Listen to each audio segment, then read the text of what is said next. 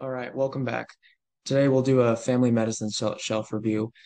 So as usual, we'll keep the same format. We'll start off with some practice questions, then we'll do some differential diagnoses, and then we'll finish off with some rapid review.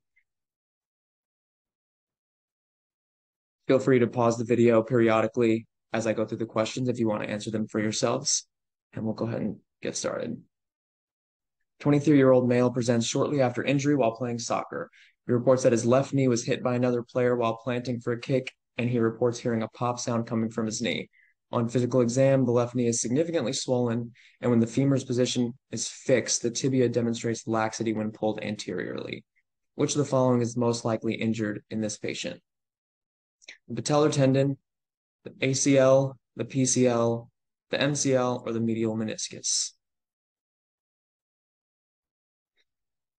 So the answer for this one was the anterior cruciate ligament. And so I bolded the big hints that were supposed to be the giveaways in this question. The pop sound, the significant swelling, and then the classic test and exam finding. So let's go through each of these injuries, but under acute knee trauma.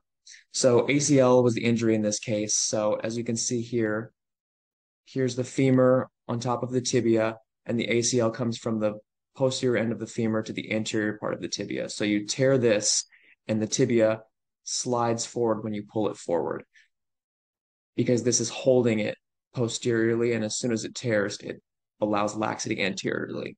So you hear the knee pop and significant swelling. So if you look here in this picture, you can see that the ACL and PCL are inside the joint capsule.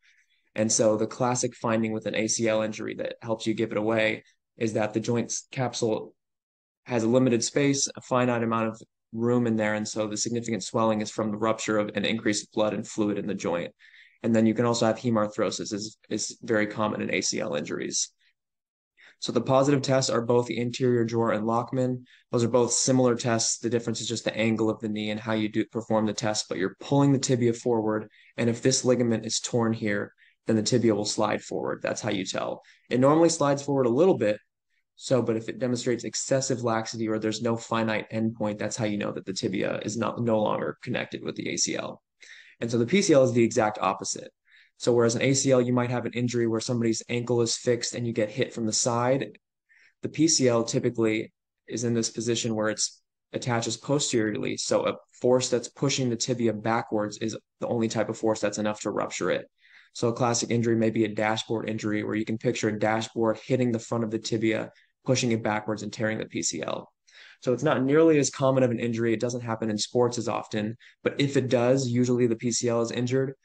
Other things will be injured as well. Sometimes you'll have both ACL and PCL and other ligaments as well. But it's the exact opposite test. You push the direction is posteriorly instead of anteriorly, and you're testing exactly the motion that would have caused the injury in the first place, a posterior injury to the tibia. So moving on to meniscus, you can see a meniscus, a normal meniscus, what this looks like here. It's a cushion between the femur and between the tibia. And so the reason you have knee clicking is because if this is damaged, this bone, the femur, will be riding on top of the tibia. Normally there's a cushion preventing it. And when you hear the clicking, you know that the bone is grating on the bone. And that's the classic exam finding that you hear.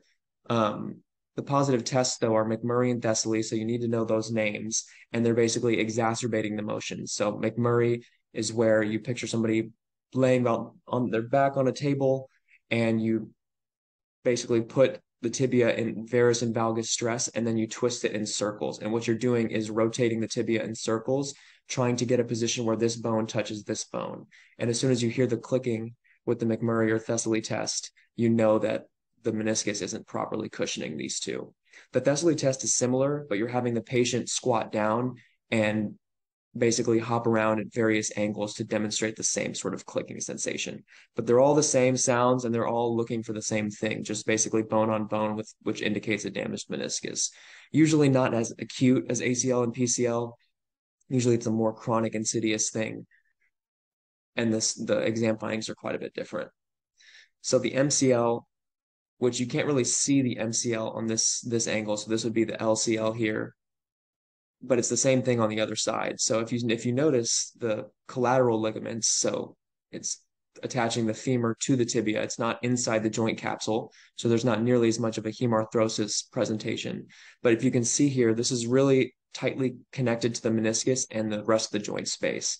So that when you hit, so usually you need a hit from an angle from the outside. So with an MCL, you need a hit here laterally, which causes stress between this joint. If you picture the joint stretching, the tear happens on the opposite side that you're hit. And because it's tightly attached here to the meniscus, if you tear the MCL or LCL, usually you can have damage to the ACL and meniscus as well because it's so closely attached. So the unhappy triad is the MCL, the ACL, and the meniscus. And again, it's the finding of opposites. So the MCL, when it's injured, you have laxity with valgus stress. So when you pull the tibia or the foot this way laterally, you stress this ligament. And when you pull the tibia this way, you stress this ligament. It's just a matter of stretching. So you got to keep your varus and valgus stresses straight in your head. And then patellar tendon is another interesting one. So you have the continuation of the quadriceps tendon, you have the patella, and then you have the patellar tendon attaching here to the tibia.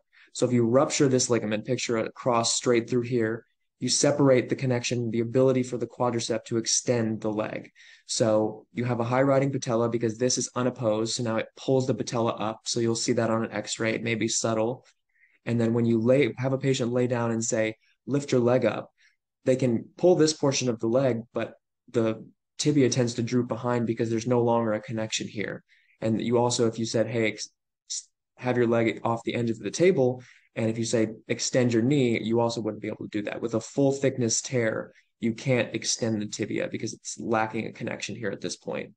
So the exam findings for each of these are quite a bit different. The question itself wasn't supposed to be hard. It was just supposed to demonstrate the significant difference in presentation. So if you just keep the anatomy of these right, you have the MCL here, you have the LCL here, you have the ACL or the ACL and the PCL here, you can sort of keep this straight in your head. Okay, let's move on to the next question.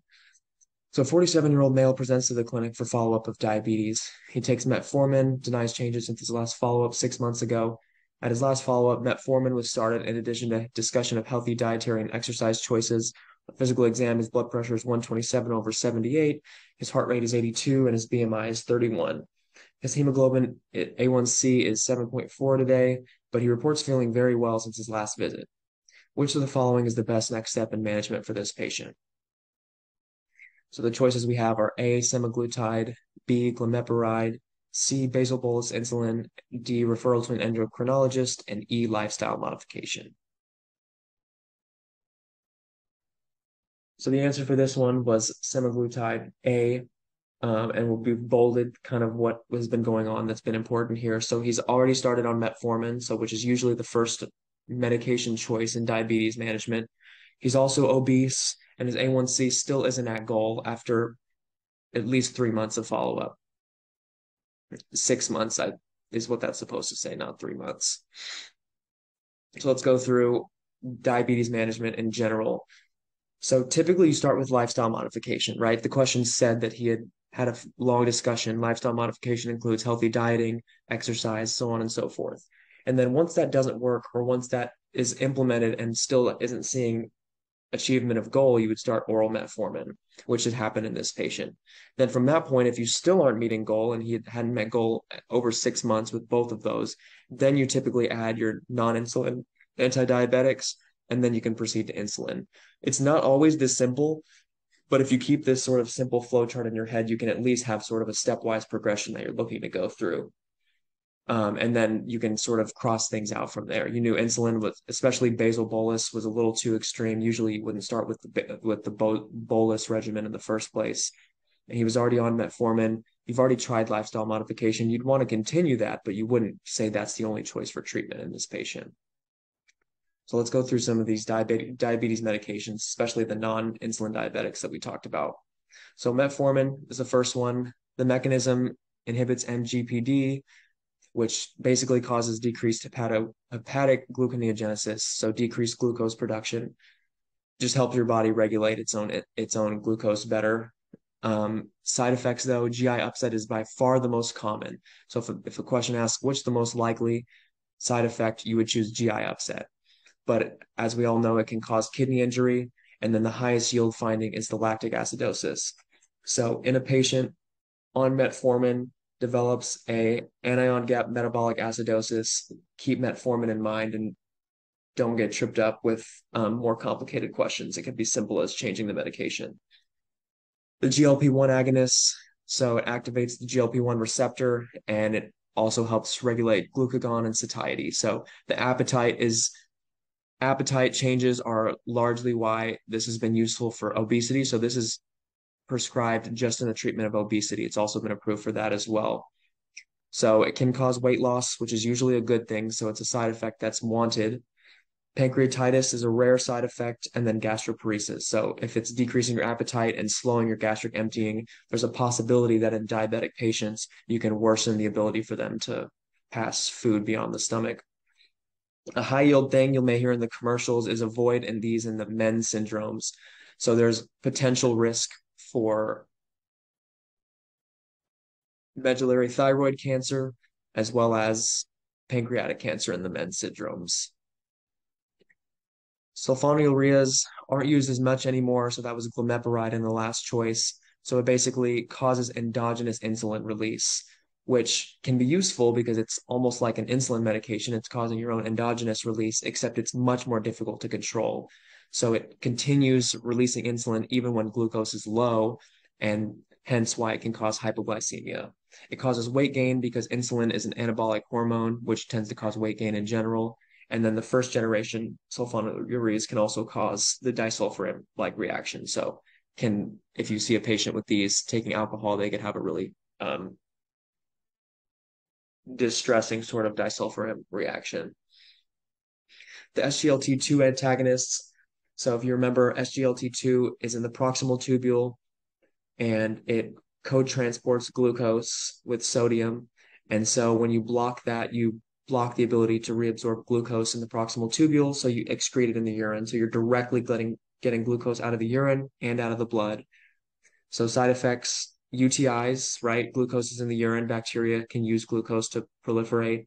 And then dehydration. So as you excrete glucose in your urine, water and fluid goes with it. You cause dehydration, which can lead to orthostasis. So you can also have candidiasis as well, right? Glucose in the urine tends to be a risk factor like diabetes is for candidiasis. So the high yield thing here that's recent that you'll get pimped on in internal medicine a lot is that you reduce cardiovascular mortality in those with diabetes and cardiovascular disease. So now you can prescribe these just in the setting of cardiovascular disease, even without diabetes now. And then the last one is the thiazolidindiones. So the glitazones basically are what they're known as. So they activate PPAR gamma. Don't confuse this with PPAR alpha, which is activated by fibrates. Keep in mind the gamma is important. Again, it increases gene transcription. So that's the different in the mechanism here compared to the other medications. So side effects, much like sulfonylureas, they cause weight gain. But the high yield things here are heart failure and osteoporosis can be caused or worsened by these medications. So you want to avoid these. So in the last question, SGLT2 or GLP-1 agonist was the right answer. A lot of times that's a preferred second choice to metformin, even sometimes a first choice. You generally avoid sulfonylureas these days. An SGLT2 antagonist would have been a good choice as well. And even a glitazone could have been good if the patient didn't have heart failure as well. So you need to use the contraindications and indications to help guide your choice. And if you only see one good option, you know that usually you can pick that option. Okay, let's do the next question here. A 42-year-old female presents to established care. She reports no symptoms, no history of medical conditions, and she takes no medications, doesn't smoke, doesn't consume any alcohol. She does eat fast food 3 to 4 times per week, doesn't regularly exercise. Her blood pressure is 180 over 91. So you repeat these pressures 10 minutes later, and it's 185 over 90 on the right and 182 over 95 on the left. Her pulse is 80. Her respiratory rate is 16. Physical exam is with the normal limits. CBC, CMP, ECG, and urinalysis are within normal limits. Which of the following is the best next step in management? So we have initiation of the calcium channel blocker, ACE inhibitor, and follow-up. We have obtained fractionated urine metanephrines, admission to the hospital, and lifestyle modification follow-up in 1 month.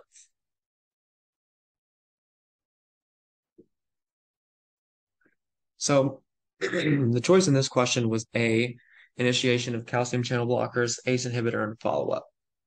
And so the bolded findings here are that a completely asymptomatic, previously healthy person with hypertension. And so this is supposed to get at the primary hypertension and the different stages. And so we'll go through. So B obviously would have been for pheochromocytoma. C would have been for hypertensive urgency or emergency. And D would have been for if you think that she can control the blood pressure with lifestyle modifications, or if you're suspicious that it's not actually hypertension. So let's do a follow-up question here before we get to the explanation. So it's the same exact question, and now it's asking for which of the following additional tests would be indicated. So would you do a coronary angiography? Would you do a urine drug screen, renal duplex ultrasound, or fasting serum lipids?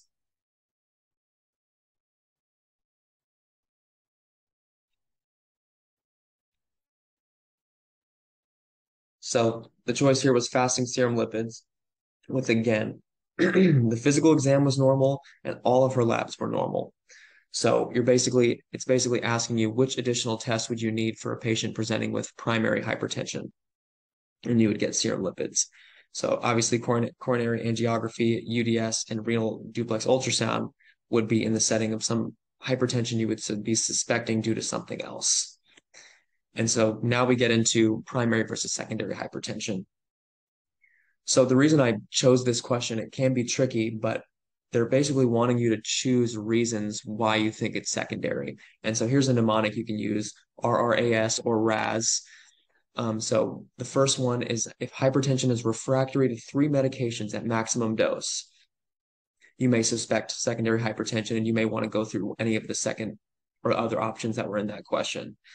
If the onset of the hypertension is rapid, like days to weeks, if it's at an unusual age, like a 30-year-old or a really old person who previously didn't have hypertension, or if there are specific symptoms or findings. Notice how the previous question had normal physical exam findings, normal lab findings, but if it said there was abdominal bruise, you may suspect renal artery stenosis. If there was hypernatremia and hypokalemia, you may suspect aldosterone issues, so on and so forth. And so with specific symptoms, you would think the same thing. So with any of these four, if they were present in the question, I would look for an option to test secondary hypertension and look for the option that's specifically testing for what you want. So duplex ultrasound would have tested for renal artery stenosis, electrolyte abnormalities, or primary aldosterone concentration would have checked out an aldosterone issue. So if you don't see these, I would treat it like uncontrolled primary hypertension.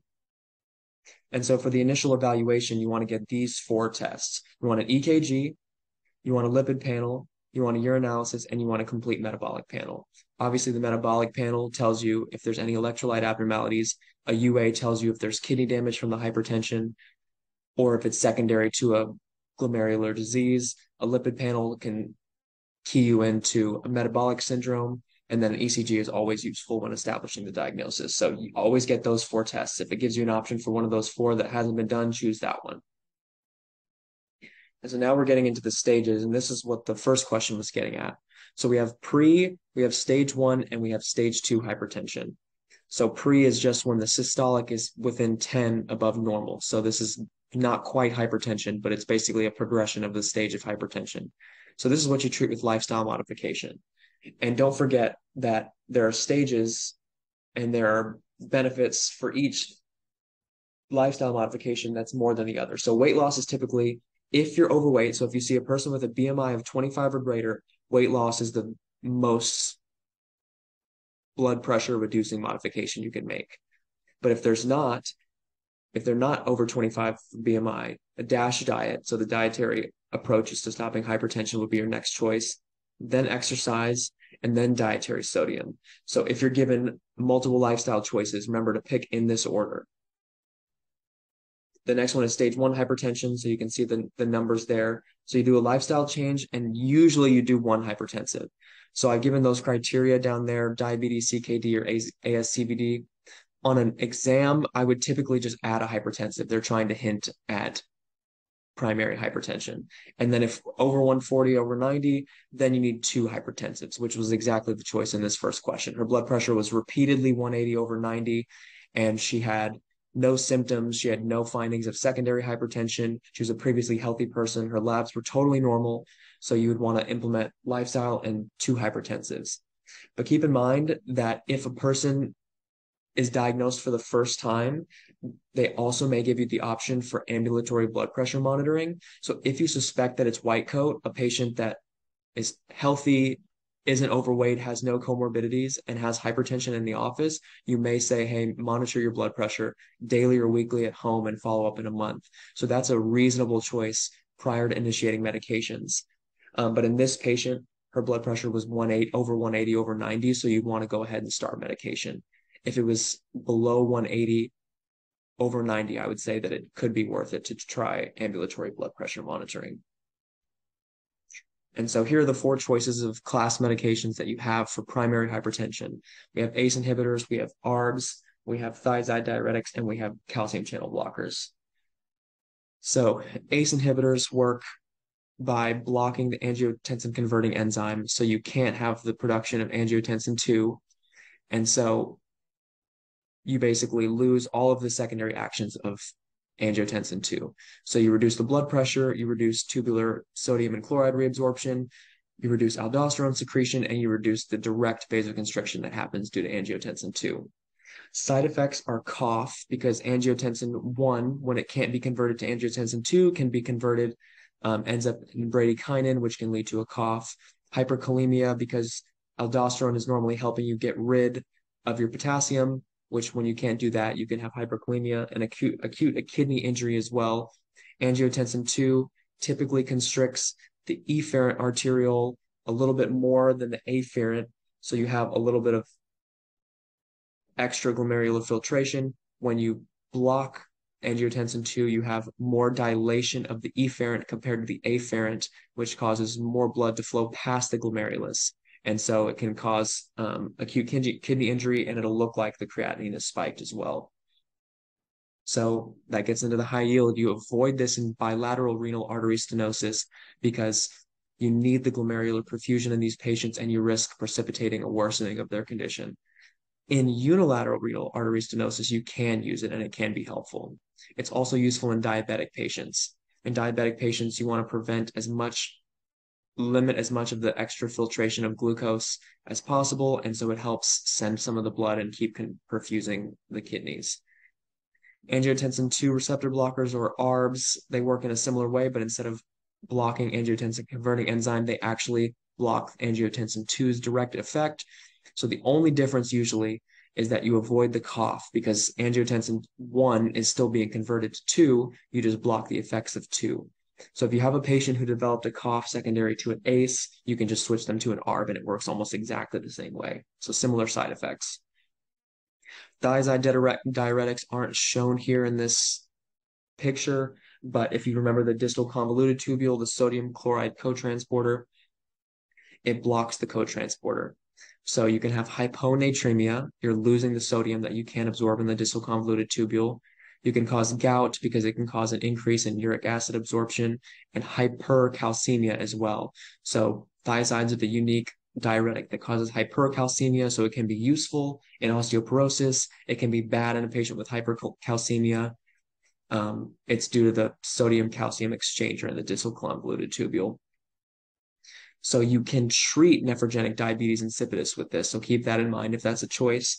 And then it also increases lithium concentrations as well. So if a patient on lithium has super therapeutic lithium concentrations, you can consider that thiazide diuretic is classically involved. And the last class is dihydropyridine calcium channel blockers. So remember, these dihydropyridine inhibits calcium channels in vascular smooth muscle. Non-dihydropyridine preferentially work in the cardiac muscle. So side effects is exclusively due to the vasodilation. So if you're blocking vasoconstriction at the arterial level here, You can cause orthostasis because you're not sending the blood back to the heart and you're causing decreased perfusion, and then lower extremity edema. If you picture vasodilation of the veins and you cause pooling in your legs. So those are the most common side effects. They're directly related to the vasodilation. But vasodilation can be helpful when you're treating Raynaud's syndrome. So Raynaud's syndrome, if it's primary and if it's not secondary to another condition, is usually due to overactivation of the sympathetic vasoconstriction in the hands. And so if you vasodilate, you can help. So treat Raynaud's syndrome. So if they give you multiple of these four choices, then you have to pick based on any other secondary indications. So ACE inhibitors and ARBs, look for a diabetic patient. Thiazide diuretics, look for somebody with low calcium. And dihydropyridine calcium channel blockers, look for those with Raynaud's syndrome. So you can look to treat hypertension and something else, killing two birds with one stone with the same medication. Okay, so let's move on to the differential diagnosis section. So the first one we have is acute testicular pain. What differentials come to mind when you think of acute testicular pain?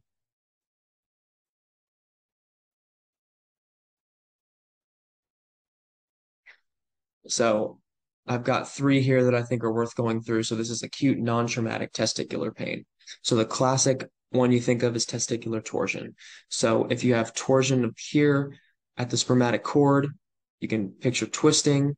You obstruct the venous flow back, you obstruct the arterial flow in, and so it's sudden onset. So basically, if the testis isn't properly attached to the base of the scrotum, it can be sudden onset following usually exercise or something along those lines, getting hit in the abdomen. You have scrotal edema as you can't venously drain the testes. You have horizontal lie, so it could be the testis, instead of being more vertical, will be positioned flat, and then the cremasteric reflex could be gone as well as you compress the vascular flow and the nerve supply that's typically in the spermatic cord. And then you do not have relief with testicular elevation.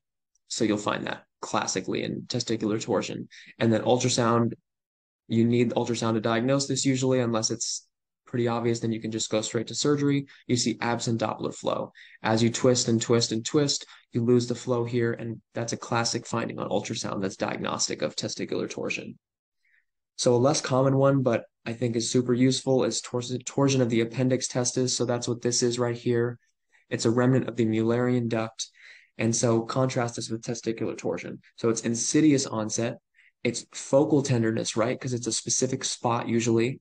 And then it's at the upper pole, because that's where the appendix is if it's present. And then a blue dot sign. So if this torses, you'll see a tiny blue dot from the potential vascular compromise of this area, but the overall testis won't be engorged and there won't be redness throughout. It'll just be at a focal place. So this is drastically contrasted from testicular torsion. So if they say focal, blue dot sign, so on and so forth, don't get confused and think it's testicular torsion. It's appendicular torsion. And then last, epididymitis. So usually it can be caused by an STI or UTI. And so instead of it being diffuse, again, it's focal. So the epididymis lays here. And if you look at this picture, it's on the posterior portion of the testis. So you have posterior pole tenderness, relief when you elevate the testes. So why is that? So when you elevate this testis, you're basically, if you see the way that this drains normally, if the epididymis is inflamed, when you elevate it, you create a secondary way for this to drain, and it helps relieve some of the pressure from the inflammation. And so when you elevate it, you relieve it, versus torsion, when you elevate, no matter how you elevate the testes, you can't overcome this obstructed flow. And so you don't have relief. Versus epididymitis, when you do elevate, you do have some relief. And then look for secondary findings as well. So if it's caused by an STI or UTI, you may have some urinary discharge, dysuria, burning with urination. You may have some findings on urinalysis. So you typically don't need to do an ultrasound, but you may if you're trying to rule out testicular torsion. And the finding would be increased flow to the epididymis. So they may also say increased focal flow posteriorly. So you're basically saying that flow is increased, it's hyperemic in the inflamed region.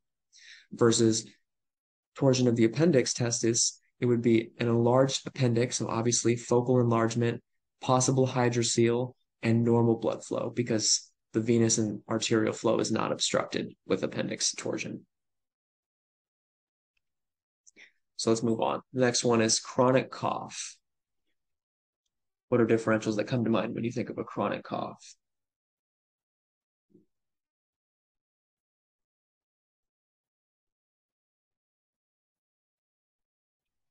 So there are plenty others, but here are the classic four. And the reason I went for these four is this is a chronic cough that they want you to follow up in the outpatient setting, right? This is a family medicine shelf. So they want you to work through if someone just presents with a cough and otherwise seems fine, what do you do? So you look for hints. So upper airway cough syndrome, the findings are that it's worse at night. So it's can be related to allergies, so it can be worse at night. And then you may have relief with antihistamines as well. So that's a classic hint for those two.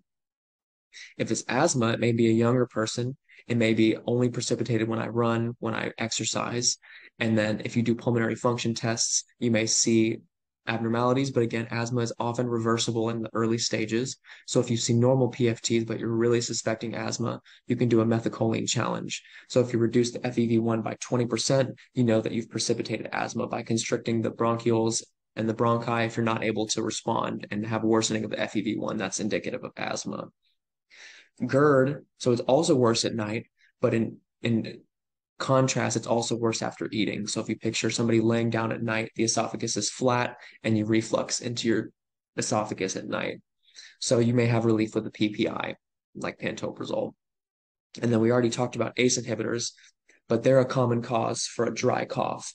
So look for the hint of recently starting a patient on a new medication. Now they've developed a cough. They may not give you that hint. They may just give you their medication list. So also look for the medication list.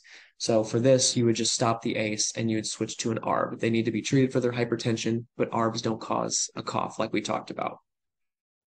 So all of these are pretty mild, usually in the outpatient setting, and you can try antihistamines, you can try PFTs or giving them albuterol, you can try PPI, and you can try stopping the ACE.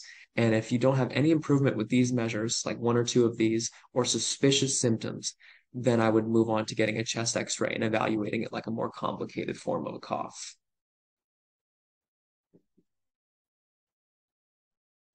Okay, the next one here is shoulder injuries. So what do you think of when you think of shoulder injuries? Which ones come to mind?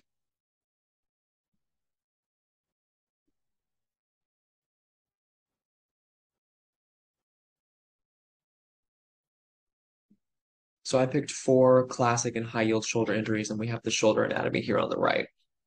So acromioclavicular joint dislocation. So let's look at the acromioclavicular joints. We have the acromion here, and we have the clavicle. So this is the AC joint is what it's called. So you can have trauma or injury, like working out, lifting weights can potentially cause this. So if you picture the positive test is when you adduct the shoulder. So if you picture the shoulder is going across the arm here, you're separating this space as the acromion is attempting to bridge this way across the shoulder. You'll have tenderness when you're doing that. That is the positive sign. And then you may have a palpable deformity as well. If you separate this here, the clavicle can be elevated or the acromion can be elevated. So if you palpate the top of somebody's shoulder with an AC joint dislocation, you'll feel like a palpable like knob, it feels like. So that's classic for AC joint dislocation. For an anterior shoulder dislocation, you have somebody who's hit posteriorly. Remember, the anatomy is just going where the forces are taking you. So the force comes posteriorly, you dislocate anteriorly, and you remember the brachial plexus runs here and the axillary nerve runs anteriorly. So you can hit the axillary nerve and cause damage. So loss of sensation of the deltoid and deltoid weakness. So you have a flattened deltoid prominence. If the humeral head is dislocated anteriorly, this part of the shoulder feels flat. If you push here, you'll feel a flattening or you may see a flattening. Prominent acromion, because now this is normally a smooth contour between the acromion and the humeral head. When the humeral head is gone, you're just palpating the head of the acromion here. And then you have an abducted, externally rotated shoulder. So if you picture this joint dislocated here, if you picture the humeral head here, the arm, if it's trapped here against this corner of the scapula, then the arm will be stuck out in this position, abducted and externally rotated. So remember that, and you'll keep these straight in your head. So posterior shoulder dislocation is the opposite force, right? So a force coming from anterior pushing the shoulder backwards. So what would that be? If you land with your hand outstretched, the shoulder is unable to compensate, and the humeral head can pop backwards and dislocate posteriorly. So you'll have the opposite. You'll have anterior shoulder flattening. So this part of the shoulder where the humeral head is typically occupying space isn't there, so you have flattening of this portion. So it's a lot of opposites and dislocations, right? So posterior dislocation, the anterior portion is flat, and the trauma is coming from the anterior side. And the arm is held in adduction and internal rotation. So if the shoulder is dislocated here, and it's stuck here against the acromion or further against the space here, you can picture that the arm won't be able to rotate externally. So it'll be stuck in adduction and internal rotation. And then last but not least, we have a rotator cuff tear. So it's typically, most commonly, the supraspinatus tendon, which is seen right here, the most common tear. It can either be traumatic, which can be acute, or if it's worsening of chronic symptoms, it may not look like an acute tear, but it is. It can be somebody who's had impingement for a long time and now has worsening of their symptoms. So if you lift the arm up and you have them hold their arm up, if this is torn, you'll have an arm drop positive. And then you'll have decreased abduction, right? You know that the supraspinatus, the deltoid, and the trapezius all are involved with abduction. But again, unlike the axillary nerve, the supraspinatus would not cause a sensory problem. So this is a high yield finding. If you see this decreased abduction with intact sensation, you know that it's probably a rotator cuff injury. So I'd say the trickier parts, so AC just joint dislocation looks like it's very unique. You just have to be aware of it. Anterior versus posterior. Keep in mind what the humeral head will be doing, and you can find out what would be doing, what the rest of the picture would look like. And then a rotator cuff tear. Just don't get it confused with an axillary nerve injury. Sensation should be normal unless there's a concomitant shoulder dislocation at the same time. You can sometimes have both. But usually if you keep these things straight, you can keep them separate. Okay, moving on. Differential diagnosis for rhinorrhea.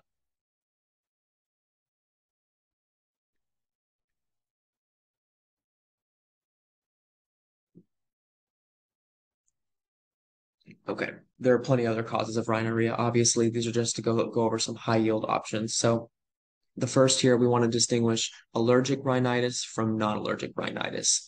So allergic is exactly how it sounds. You'd look for allergy symptoms. You'd have watery eyes, watery rhinorrhea. You'd have real itching bilaterally, and you may have sneezing. And so usually if you see allergic rhinitis, you're sure it's allergic rhinitis, choose intranasal glucocorticoids first. So fluticasone, for example. Then if that doesn't work or you want to add something else, then do oral antihistamines. The first choice for allergic rhinitis is going to be intranasal glucocorticoids. They only stay locally here in the mucosa. They don't distribute systemically. You don't have to worry about systemic side effects of steroids. It's a high yield effective treatment for allergic rhinitis. How do we tell the difference between that and non-allergic rhinitis? So non-allergic can vary seasonally. Moisture in the air and temperature of the air varies based on the season. No obvious trigger, whether that's pets or outside or grass or whatever the case may be, there won't be an obvious trigger like there will be an allergic.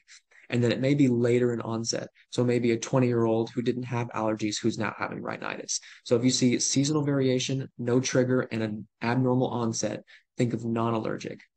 And so usually you can do either one or two intranasal glucocorticoids. So you may even not even see a change in the management. But if you don't see intranasal glucocorticoids, you can do intranasal antihistamines such as azolastine. So don't be confused if you see it looks like non-allergic, but they don't give you this as an option. You can still look for an intranasal antihistamine as well. And then now these second two, viral sinusitis versus bacterial. So viral sinusitis will have rhinorrhea, it'll have nasal congestion, it may have sore throat, it'll look very viral, it'll look mild, may have a cough, may have a fever, but it won't be super elevated because it's not bacterial. So you typically treat this supportively. You can do saline sprays, you can do acetaminophen, so on and so forth. So you treat supportively and symptomatically. Bacterial, the only thing they're trying to get you to do here is, can you tell the difference between bacterial and viral? So usually viral predisposes you to bacterial sinusitis. The sinuses drain in the same direction, and over time, as the sinuses are obstructed, by a viral sinusitis, it can progress to bacterial. So how do we know that it's bacterial? If it's more than 10 days, that tells you usually a healthy person can fight off viral sinusitis in 10 days. If you have a fever over 39 and 3 or more days of purulent discharge, right? Bacteria causes purulent discharge. Or if you initially improved and then you worsened, that tells you that you recovered from your viral sinusitis, but then it progressed to bacterial. Any of those 3 symptoms, and you can choose an antibiotic. So, and the antibiotic of choice would be oral amoxicillin plus clavulanic acid. So you'd need to do both. So you'd need augmentin. So remember, only choose antibiotics. They will always give you an answer choice that has antibiotics, but only choose this if you see 10 days or more of fever, and fever of 39 degrees and 3 or more days of purulent discharge, or if you have the initial improvement and then worsening. If you don't see any of those 3 things, typically choose viral sinusitis. That's almost always what they're going after. Okay, so now let's go through some rapid review. We'll split it up into categories here, and then we'll call it a day.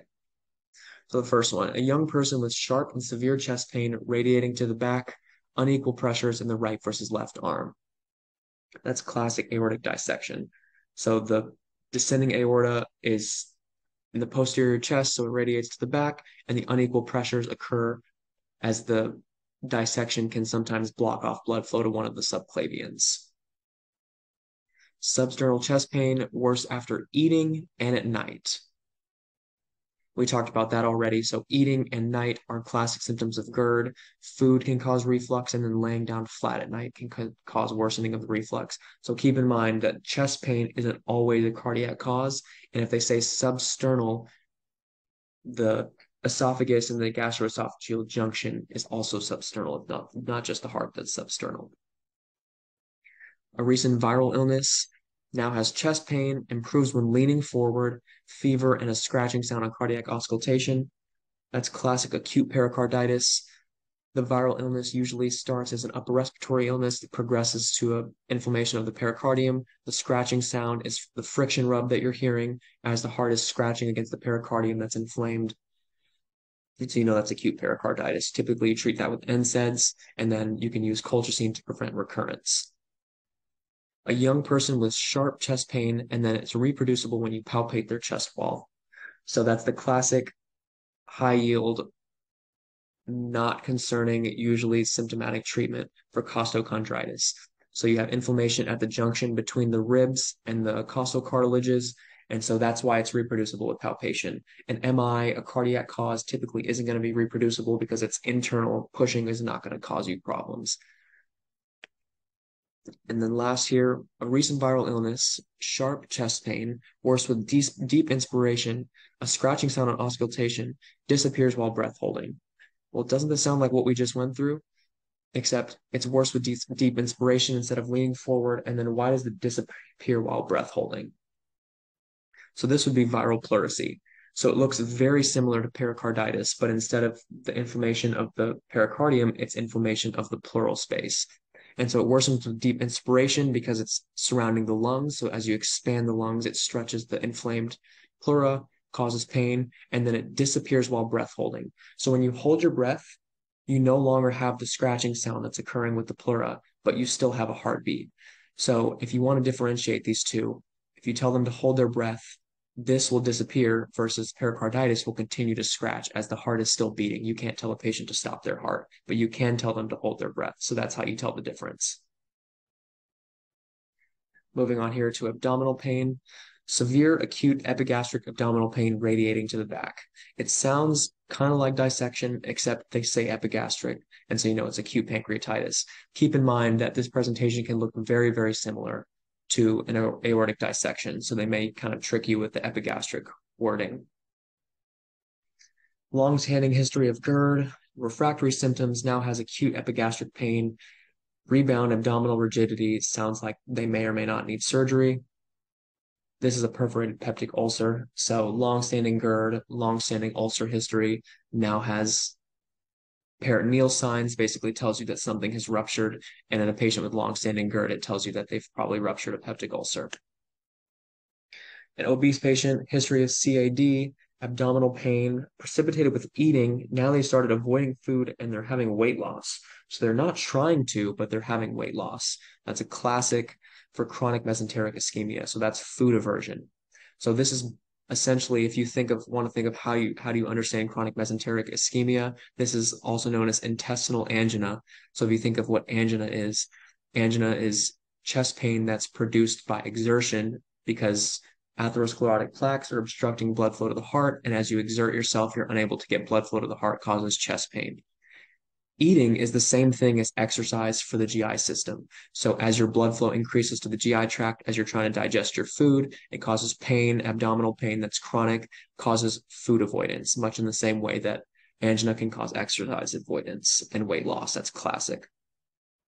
Middle-aged female, epigastric abdominal pain radiating to the right side and the back, also has fever and leukocytosis. So that is acute cholecystitis. Remember, if they say epigastric pain, don't be tricked.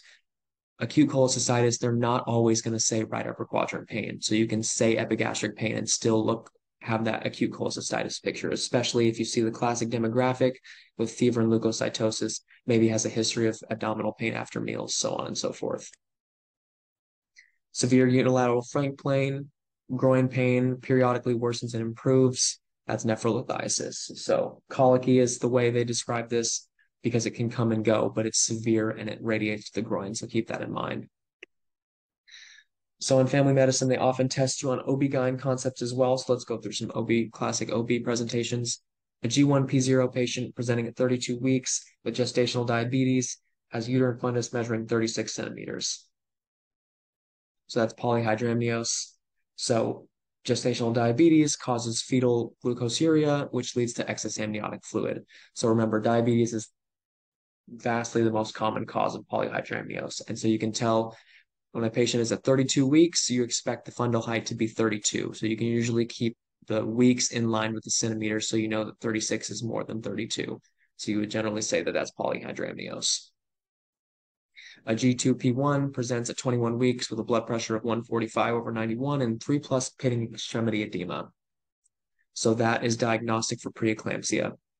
So you need a blood pressure of 140/90 and a 24-hour urine protein excretion of 300 milligrams, or you can have secondary organ dysfunction as well. So you would probably need to check the urine protein in this patient. A patient at 7 weeks gestation with persistent nausea and vomiting now has orthostasis electrolyte abnormalities as well. So excess nausea and vomiting in a pregnant patient, always think of hyperemesis gravidarum. So pregnancy-related vomiting that is uncontrollable.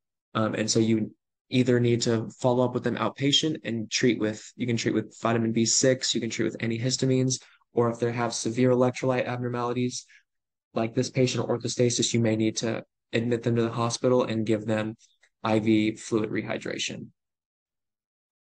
A pregnant patient with generalized pruritus, worse on the palms, and elevated bile acids.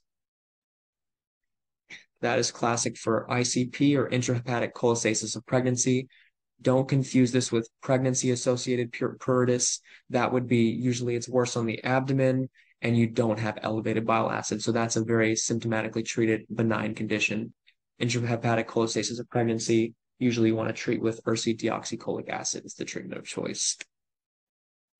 And then a G3P2 with the chronic hypertension presents with decreased fetal movement and uterus smaller than expected for gestational age. So we have the exact opposite of the first choice here. This is oligohydramnios. Hypertension can cause constriction of the vessels of the placenta and can cause decreased perfusion of the fetus, which leads to oligohydramnios. So diabetes is the most common cause of polyhydramnios, and hypertension is usually a very common cause of oligohydramnios. And last but not least here, let's go through pediatrics because family medicine can often touch on pediatrics as well.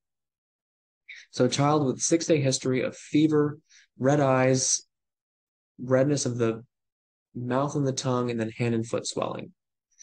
So this is Kawasaki disease. So you have crash and burn. So the C is conjunctivitis, the R is the rash, the A is the adenopathy, the S, the strawberry tongue, which is the tongue redness, the H is the hand and foot erythema, And then the burn is the fever for 5 days. This patient had a 6-day history of fever. So as you do Kawasaki questions, always do the crash and burn in your head and make sure that it lines up. A 1-year-old male with UTI, stools 1 to 2 times per week, blood on toilet paper, and anal fissures.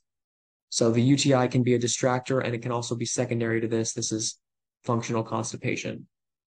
As you get constipated in a child, the rectum dilates. It can obstruct the urethra or compress the bladder, which can lead to UTIs when you cause urinary stasis, common cause of constipation, or common secondary finding from constipation. A child with red, itchy eyes, runny nose, and a rash spreading from the head to the rest of the body. So when you see a cephalocaudal spread of a rash, you think of measles and you think of rubella. But the red, itchy eyes and the runny nose tells you that it's probably measles in this case. They may have a history of being unvaccinated, or their parents may not believe in vaccinations. A 5-week-old previous healthy male with projectile vomiting, and it's formula colored. So formula colored tells you it's not bile. Projectile tells you that there's a physical obstruction, and that 5-week-old male, so a 1-month healthy male, is typical of pyloric stenosis. It takes about 1 month for the pylorus to be obstructed enough to cause the vomiting. So previously healthy, and they may look really, really hungry or thirsty after they vomit because they're just wanting the food that they just threw back up. No childhood immunizations, bilateral jaw swelling, presents with nuchal rigidity and Brudzinski sign. So nuchal rigidity and Brudzinski sign are meningeal signs. The jaw swelling and the history of immunizations not present in this child indicates that it's mumps. So mumps can cause parotitis, it can cause meningitis, it can cause pancreatitis, and it can cause orchitis, or inflammation of the testes as well. So this patient had parotitis and meningitis, but look for any of the other two as well. And then last, a 5-year-old with right upper quadrant pain, jaundice, and a palpable mass. So what's the common cause of this triad in a child? This would be a biliary or choledochal cyst. Biliary dilatation due to a cyst obstructs the biliary tract, which causes jaundice. You can feel the mass, and then it causes right upper quadrant pain. And remember, these need to be removed because there's a risk for malignancy in the future. So you need to follow that treatment course if you see one of these. And so that's the last one here. Don't forget to like and subscribe if you found this sort of content helpful. And so I know which type of videos you guys like in the future. And thanks again for tuning in.